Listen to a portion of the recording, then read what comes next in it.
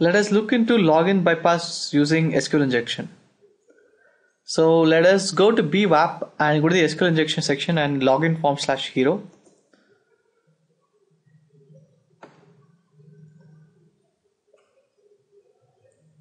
So this is the login page. So let's give test and test, and it says invalid credentials. Let's give a real username, which is Neo, and password, which is Trinity, and give login. And you can see it has logged in and it's saying welcome Neo, how are you today? Your secret is there is no spoon. So you can see this is an authentication procedure which happened properly.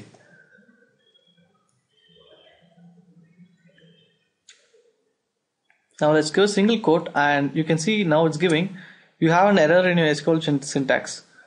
So that means whatever the single quote you gave has broken the script.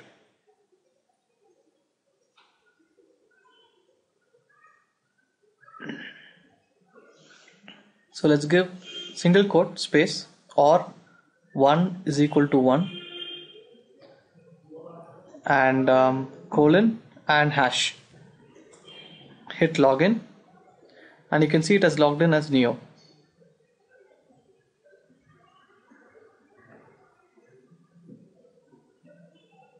So let's look at the vulnerable PHP code. So you can see so this is the vulnerable PHP code, and you can see that it is getting the login and the password from the post that the user makes, and it's just going to put that in a SQL statement over here. So login is equal to this login and password is equal to this password.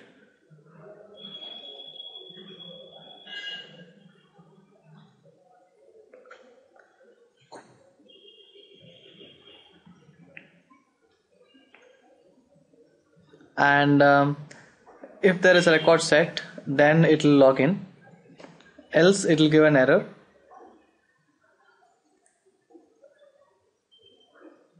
So you can see this is the invalid credentials error and this is the login message. So it's gonna give welcome and the username, that's the login, and the secret of that user.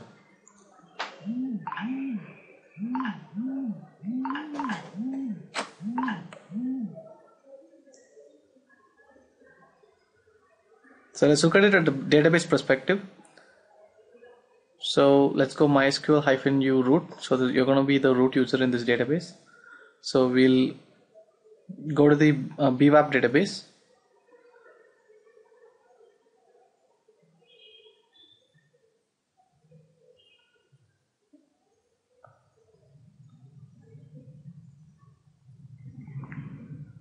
And let's copy and paste the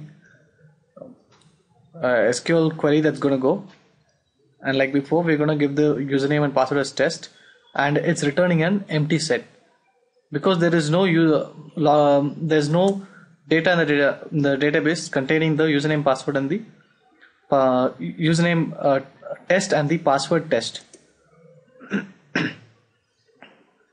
So here in the password we're going to give Trinity, and here we're going to give Neo, and you can see it's giving a result because there is a user with these details.